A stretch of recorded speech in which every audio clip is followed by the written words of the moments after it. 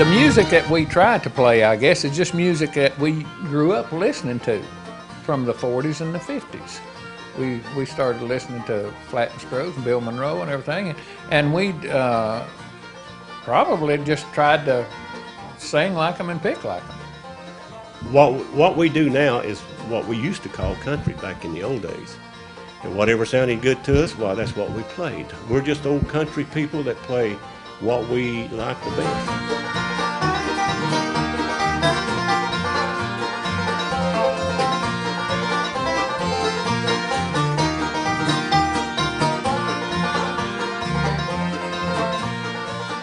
Bud and I worked for Kaz Walker on his television shows in the 50s, 60s, and 70s. And then we both quit playing for a while. And then I believe in 73, the fall of 73, I called Bud and Jim Smith and I said, let's get together and pick a little bit. And with Jerry Moore and Ray Rose at the time. So we played until 82 as the Pinnacle Boys.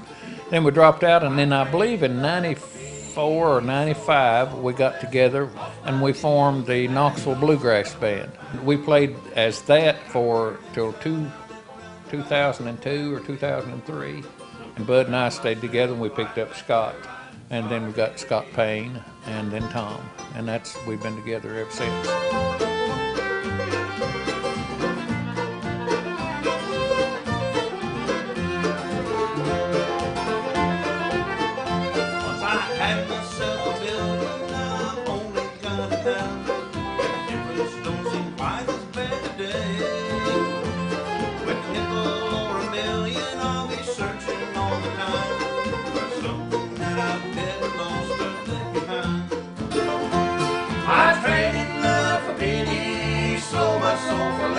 Lost my deals in that long tunnel of pine, and I turned inside out and roundabout and back again.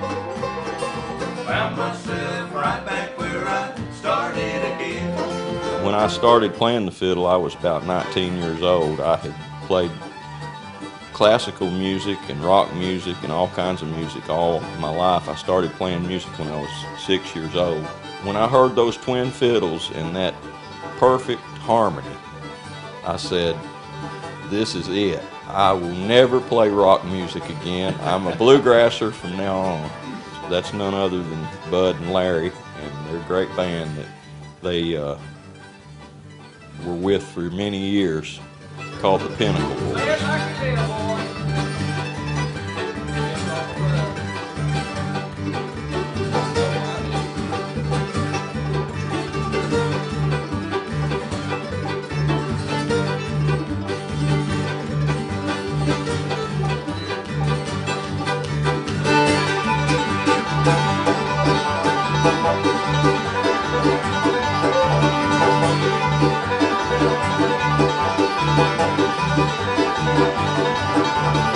It's like a living history lesson, picking with them. I'd heard a lot of the songs and never had played them until I was fortunate enough to get with them. And I'll tell you what, they know a lot of the songs. They've lived it and they've played it, and it's a great lesson for me to be able to play this music, especially with this crew.